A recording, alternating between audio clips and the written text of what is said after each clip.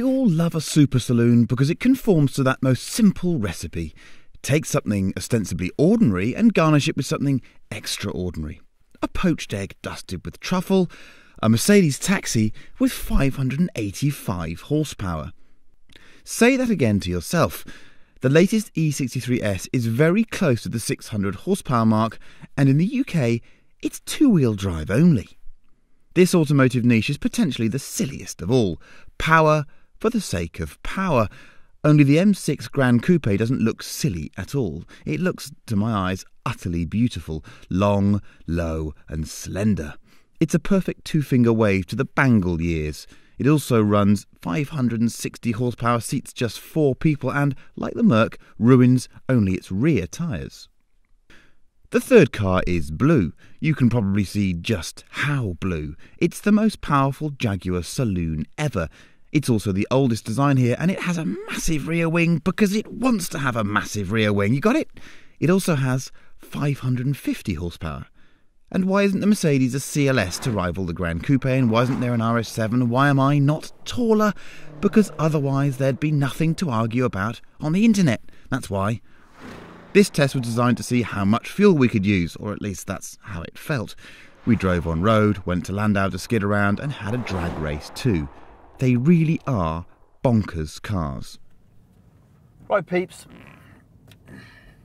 These 3 cars are everyday usable saloon cars, right? I accept that. That means they are big and comfortable, relatively comfortable, and they're usable, and they're based on quite ordinary cars, but they've also got a load of power, and they're rear-wheel drive, and I just can't resist it. I've been trying to avoid coming and doing stupid things in them, but that's what they're there for, isn't it? I want to do some skids. So I'll talk you through what they're like on the road, but the reality is on the road, the differences really are in comfort. They're so bloody fast that you actually just cannot use them most of the time. It's crazy. I mean, the BMW, when you see the performance figures on the BMW, they'll melt your brain.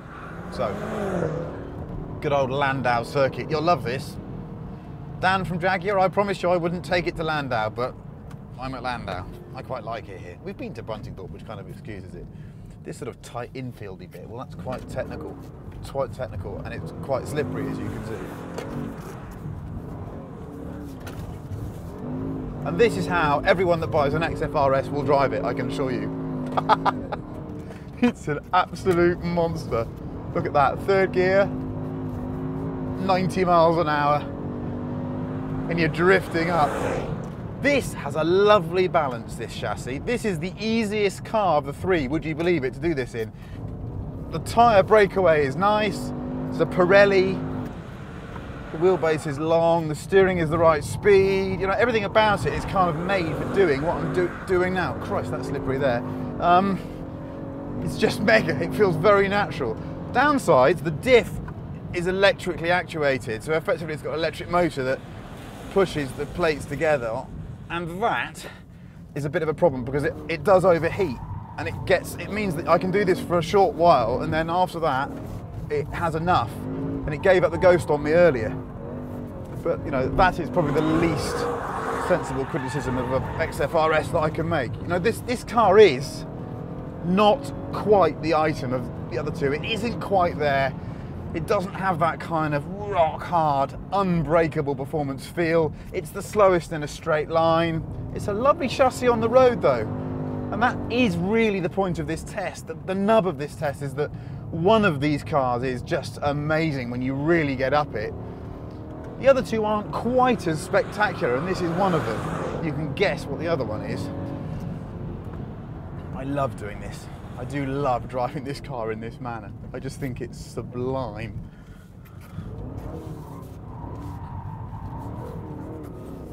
And it's so ridiculously pointless.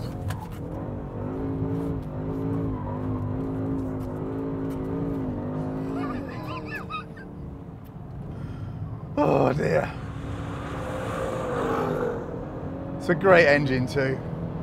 Again, it's probably the least impressive engine here, but the standard's so high, it makes great noise, the throttle response is good. Oof. If you had one of these for a year, you'd have an absolute riot in it. Well done, Jaguar. the XFR-S proves, above all else, that you have a sense of humour.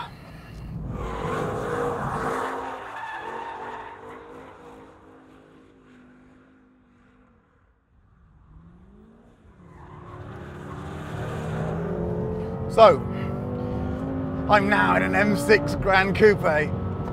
This is a proper M car, it really is. 1950 kilograms, but it just doesn't feel that big and heavy to me. And the difference here is the powertrain. The powertrain is just absolutely extraordinary. Because it's aggressive and you have to get up it and use all of it. And then this car comes alive, and it comes alive in a way that the others, I'm afraid, can't match. For me, it's so exciting. It doesn't even feel turbocharged either. You can just rev it all the way out. You can make little throttle adjustments to it that you can't in the other. I mean, this is, look at this. Third gear, hanging it out. Oh. Totally irrelevant to whether you should buy one or not, but for me, completely addictive. Completely addictive. And the balance is just sublime.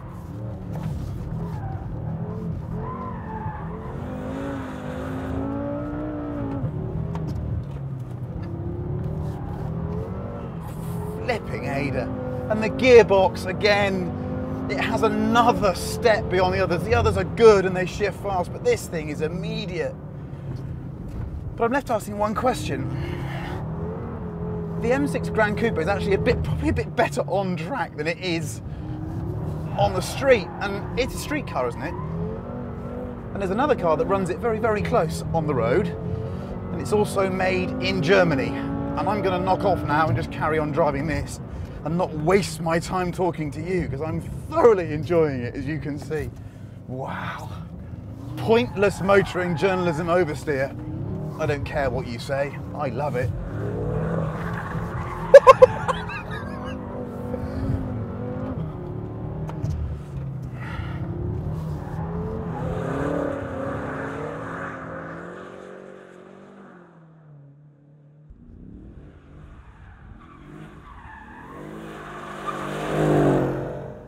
E63 AMG S is the most powerful car here.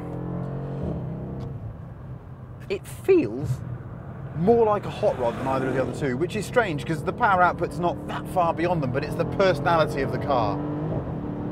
This is a much blunter instrument when you're doing this kind of thing than the BMW. Whereas the BM really comes alive, I wouldn't say the Merc flounders, but it just becomes quite unruly. But in an altogether hilarious way.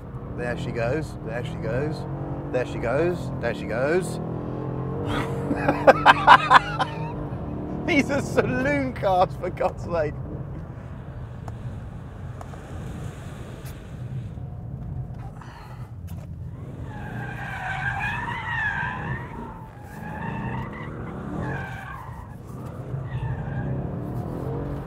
Where it's lacking compared to the other two is the gearbox.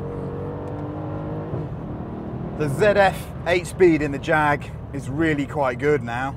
Well, it's great, isn't it? We know it is, although that calibration isn't one of the best I've driven. The BMW's gearbox for doing this is a different league. And this old Merc thing, it's strange, isn't it? It calls into question, you know, the need for these cars to be good on track. I'm not sure they do need to be. Whereas, quite snappy coming back, isn't it? On the road, this is still a lovely gearbox when you leave it in drive. It's just doing this sort of stuff. It's a bit lumpy and reluctant to change and all a bit slow, but you know, come on, you can't have it all, can you?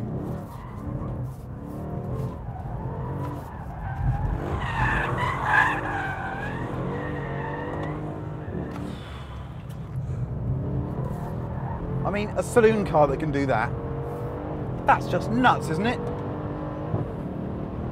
It's still very, very good at this. The brakes are good, the steering's lovely. This has the nicest steering of all three, this car, on road and track. And there's something about the personality of the car. Everyone that's driven this E63 has kind of nodded and gone, that's the one I'd like to spend more time in. And I know why. It's a muscle car. That's what it is. It's a muscle car.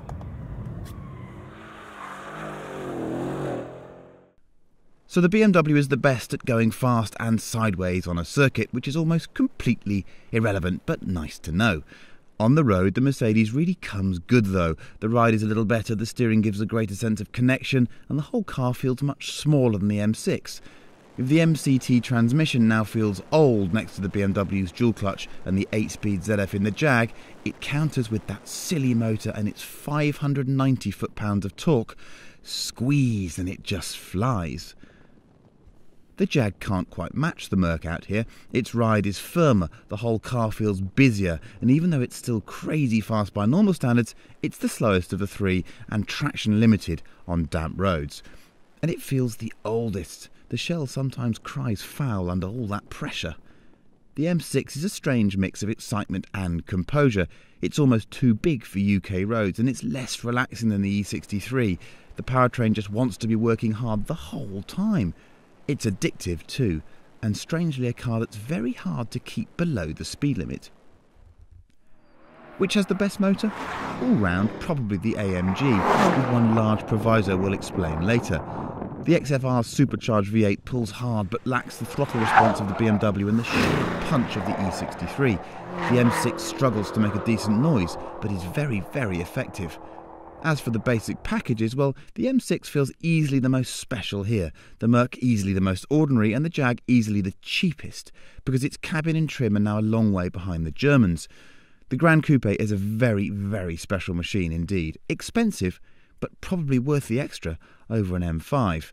At the drag strip, it would show why. So, I'm sitting in an M6 Gran Coupe. I'm really enjoying this car. But we're at Bruntingthorpe and this is about speed rather than enjoyment. This car's 1950 kilograms. That's very, very heavy. In fact, it's the heaviest car here. Next to me, an XFR-S in that subtle shade of blue with a subtle spoiler on the back of it. Well over 550 horsepower and lighter than this car. And the other side of that is the Mercedes AMG E63, but it's got the S-Pack on it. So that's the most powerful car, and it's also the lightest car, which is quite interesting. So let's see what happens. Let's give Damien a ring so he can basically get us going. I'm in first gear. We'll drive it off the line and see who wins. Check this out. Check this out. They are really fast cars, and this thing obliterates them in a straight line.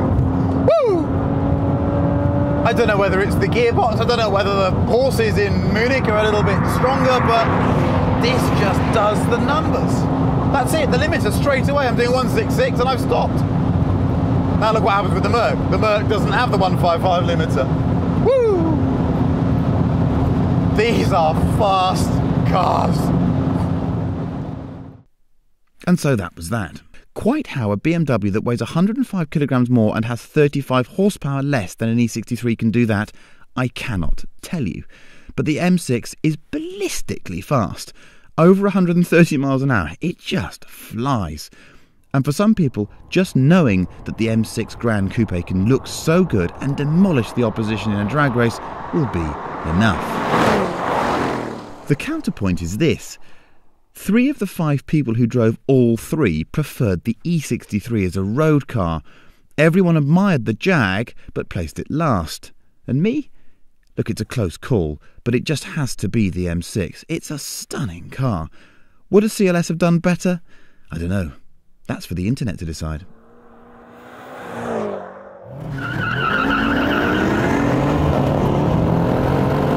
A rubbish launch from me. But look what happens. So that's bye-bye Mr. AMG. That's supposed to have more power than me, but it hasn't.